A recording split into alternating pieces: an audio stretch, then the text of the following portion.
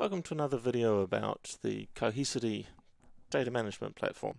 I'm Alistair Cook and I'm continuing to play around with the Cohesity implementation that I have using the Virtual Edition inside my lab. In a previous video I showed the ability to set up tiering and archives to the cloud, and now enough time has passed that we've actually got some archives have occurred. You can see here in the middle of the health that we've got 13 gigabytes of data sitting up on the cloud. That's because we've hit over 80% utilization on the local storage, and so things are being tiered up to the cloud. Of course, we need that additional 20% capacity headroom because it takes time to get data up to the cloud. Two things I'm going to do. One is that I'm going to take a quick look at my S3 bucket that is taking this overflow data, and then I'm actually going to increase the size of my Cohesity appliance. The physical appliances, you would just add an additional node to your Cohesity cluster to expand the capacity, but the Virtual Edition doesn't support clustering of the nodes. It's a single node implementation. So there is a mechanism that we can use to expand the capacity attached to that single node. So that's what we're going to do today. Let's start off by taking a look in AWS S3 and see that 13 gigabits of data. So back here is my AWS management console, and I have this Demitask Cohesity tier, which is where my cluster is storing that overflow. Inside the bucket there's now actually some content. Previously it was completely empty, but now I've got a Cohesity folder, and inside cloud spill, so it's some overflow or overspill, and then there's some GUID stamping in there. I haven't actually checked to see what that numbering stamping is, and it keeps getting down and down and down, and we eventually find that there are bunches of folders containing chunks of data, and then we get through to these relatively small compressed and deduped chunks that haven't been used for a fairly long period of time on my Cohesity cluster. So as you'd expect, there's a dedupe store. It's got chunks of data inside it. The chunks are fairly plentiful, which is good because then they can be migrated in small units at a time up into the cloud rather than having to use large chunks of data at a time. So the 8 megs is a sort of fairly moderate sized amount. So that's great. It's wonderful that we can push data out onto some very low cost storage in the AWS cloud. But maybe I want to keep more of my data local. Maybe this is actually a red flag for me that I haven't provisioned a large enough appliance to keep all of my my retained recovery points on premises. Remember that I'm sending my archives to Glacier, which is even cheaper, but this is my actual recent backup data, and I've seen this kick up and down a little bit. 80% utilization seems to be about where my environment sits over time. This appliance has actually been shut down for a couple of days, which is why the stats are a bit flat in the past. But the usage on the cluster seems to sit somewhere around 500 gigabytes, so I should probably add another 100 gigabytes of storage to my appliance. Instructions on how to do this are in the Cohesity user guide. There's some notes on extending the virtual appliance. So these start up here, and they talk about extending the capabilities of the Virtual Edition on VMware. And they talk about this Cohesity CLI. Real easy to get to the CLI. Just come down here to the bottom of the page and you say I want to download the CLI. And you download either your Windows, Linux or Mac OS X version. I'm sitting on a Windows 7 virtual machine at the moment, so I just download the CLI. And it drops into my downloads folder. And of course there's already a version there in place because I've been playing already. So if I go into my downloads folder and I run my Eris CLI, there we go. Oh, now I've got to remember the commands. Help. Look, there's a whole bunch of commands. The important one for me is to be going to the server, and it is the co cluster.d.local.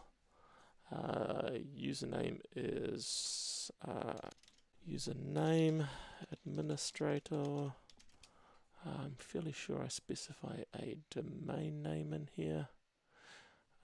The help is ordered by alphabetical, and so there we go, it's a domain. The help is alphabetical rather than grouped, which is not my favorite one. And there is no interactive password, I don't believe. Let's just check the password help. Yeah, specify a string. Default is admin because of course the default user ID is also admin, but you'll remember that I added to my domain, so I need to put a password in here. Wait one caller while I type in my password. Once I entered my password and hit enter, I'm here on my cluster. So I can do things like asking for the cluster status, and because I'm running a remote command line, the command runs on my cluster and then returns the output. You did see a pause there. As far as I can make out, that's that the command completes in its entirety and then you get the entire response back. There is a mechanism for running the command line directly on the cluster in a console on the cluster, and my understanding is that's what the Cohesity support team will do rather than something that we as users of the environment will do. We will use this remote command line. So I can see my cluster status, I can get my node list if I remember correctly. There's my nodes. I can see that I've got 584 gigabytes of in quotes, SATA hard drive attached to this one node that I have, along with 50 gigabytes of PCIe SSD and essentially an infinite 10 petabytes of cloud storage available. Excellent, wonderful. So the command line works. According to the instructions in here, the next thing that I need to do is to power off my virtual machine. There you go. Power it off and then edit settings. There does not appear to be a way to gracefully shut the machine down in vSphere. So I come into my vSphere client and I'm just going to follow the instructions and power off the virtual machine. When it powers off, I'm going to follow the instructions again and I'm going to edit settings on my virtual machine. Find the third hard drive. So we have 3 hard drives on the virtual machine. The first one is the OS drive, the second one is the cache tier, and the third one is my storage or capacity tier. So it's currently 600 gigabytes. I'm going to make it 700 gigabytes. Close that. Find the OK button on here. Wait for the task to complete and allow me to power the machine back on again. And then I power it on. Okay. Don't change hard drive 1, don't change hard drive 1, which is the boot disk, but you can change both the capacity and the performance tier. Okay. You can also change the number of CPUs and the amount of memory. There is a note a little further above about the different capacity sizes, so small, large, and absolute maximum allowable. I'm just making a small increase to the amount of capacity storage that I have. So I'm staying inside the small configuration. I'm only going up to 700 gigabytes. Then of course, because I'm booting the system from cold, I'm going to need to leave it for a little while to warm up. So again, no need for you to wait for that. In about 10 minutes time, I'll come back and we'll carry on with this process of expanding the capacity and making that additional hard drive space available to our Cohesity cluster. Well, it turns out it only took about 2 minutes for the user interface to come up and 1 minute for a plane to fly over. And you can see that now I'm using even more of the capacity in the cloud, and I'm still only seeing 612 gigabytes of storage available to the cluster. This is because there's still a command line process to go to get myself actually connected. Really interesting thing will be to see whether that CLI is still connected. Cluster status. Will it return for me, or is it going to fail because my connection to the cluster has been lost? There we go, cluster is still there, cluster is all operational. Alright, but that's not what we want. So our next stage is to stop the cluster and then do a node list. So what we've got, step 14, stop the cluster. 15 node list disk extend. Alright, so if we do a cluster stop,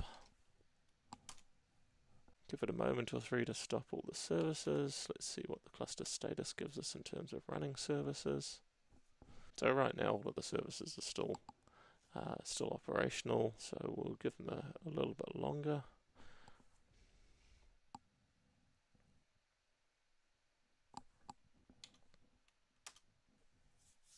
Of course, if this was the physical appliance, there would be more than one node. We just have the one node ID that's listed in here, this node number here. It's the only one that we have, and that would not be the case if we had a full physical cluster with multiple nodes. But virtual appliance is a special case. Alright, now we're starting to see some of the services stopping. And what we should be able to do is then take this disk extend, copy that, paste it into there. Node ID is our one node. We'll copy that, paste it in, request that extend. The request was accepted. That's great. Now we do a disk ls. And we still see somewhere, where do we go? 50 gigabytes, SATA hard drive, 584 is still showing. So what the instructions say is to keep repeating this command until our physical maximum capacity matches what's set up.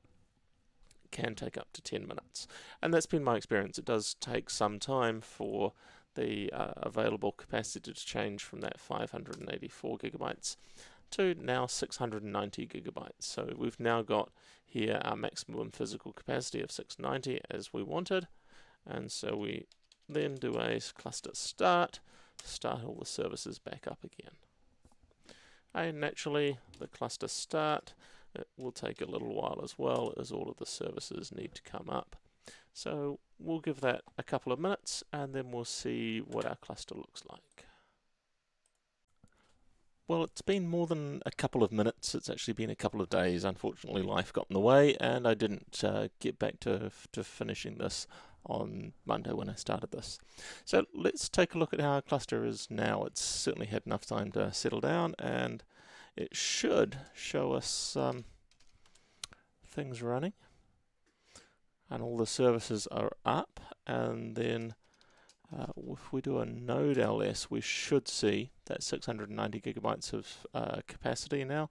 So we've definitely had that expansion of the disk. And if I take a look inside the cluster and log on,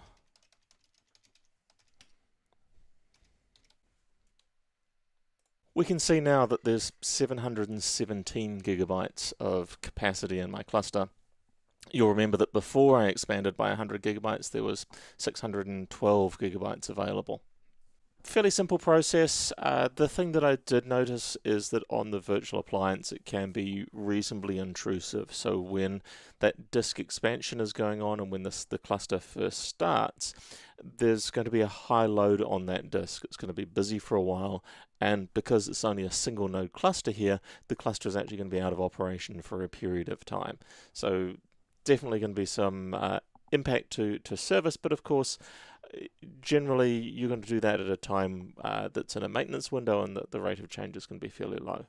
So if you do find yourself running out of space in your Cohesity Virtual Edition, it is a relatively simple process to shut the appliance down and increase the size of the disk, the capacity disk, and then to expand the use of that capacity disk using the command line. Once again, reasonably simple processes. Sure, it'd be great if it was in the GUI, but this isn't really something that you do terribly often, so a CLI is good. And of course we have a nice CLI available to us with Cohesity.